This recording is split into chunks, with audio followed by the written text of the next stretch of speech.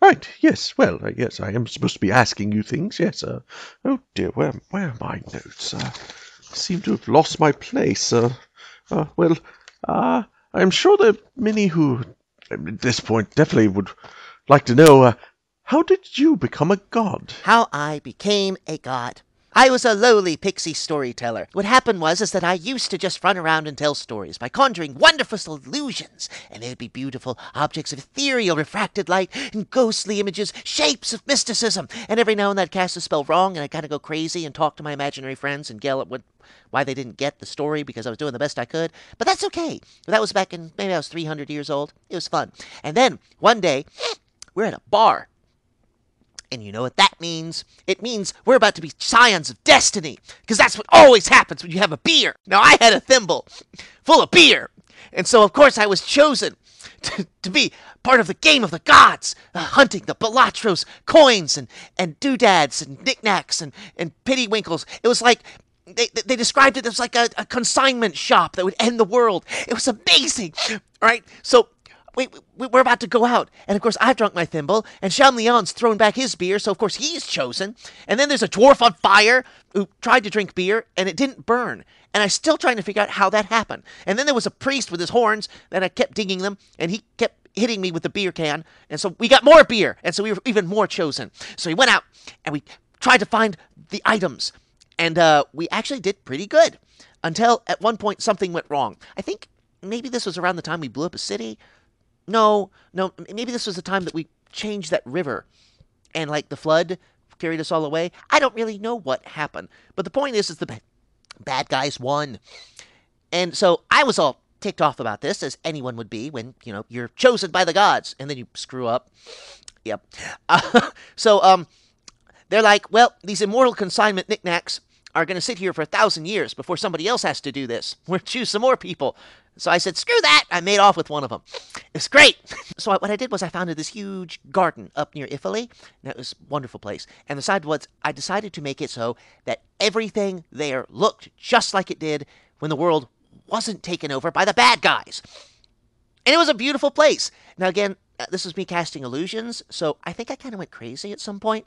And that's why everything looked even better than it was. It was like, you know how kids draw really strange things, and they're really pretty, but they nowhere they can exist on Earth? My garden was full of that stuff. It was fantastic. It was like a theme park. It was wonderful.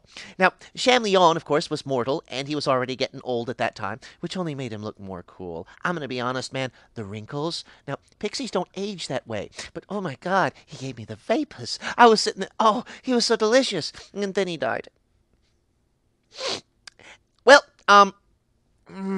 okay, so I was in this garden that was all hoopty-doopty and wundy-wundy, all right? And I sat there for 1,000 years. And, brother, let me tell you something. I went bat insane. Nobody can stay in a hoopty-doopty illusionary garden for 1,000 years without losing their mind. But that's okay, because that's what pixies do. We have something called a cachuri ponbono. Now, in our language, it means 1400 something. But what it really means is that you're so old and so strong and so powerful that you're a danger to yourself and everyone around you. And I really was.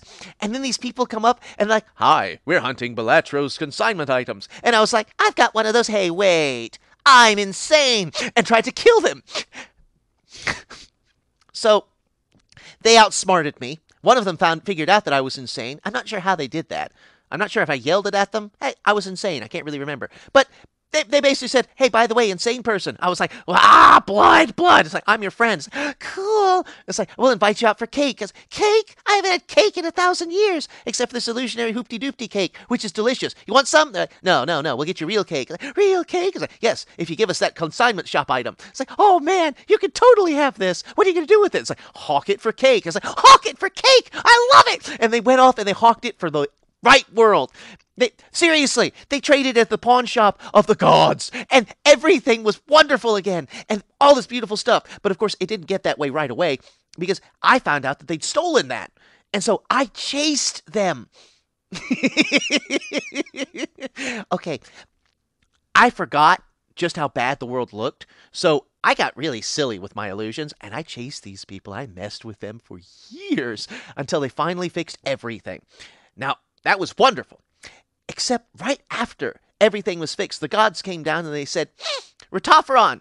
And I was like, blood, sugar, wild things. Oh, I love spinners and streamers. They're like, stop being crazy. I was like, yes, ma'am. They said, we're going to make you a god. Really? Thank you. So now I'm a god. Hello, friends. It's Firedrake again, your humble barkeep here at the tavern. There's more where that came from, so if you want to keep up with all the shenanigans of our tavern denizens in the future, be sure to hit that subscribe button. Hitting that notification bell would be nice as well. We're also still a tiny channel, so be sure to spread the word and share this video as well. Likes are always appreciated, and be sure to tip your waitstaff. That's all for now, so until next time, remember to stay safe, drink responsibly, and be kind to everyone.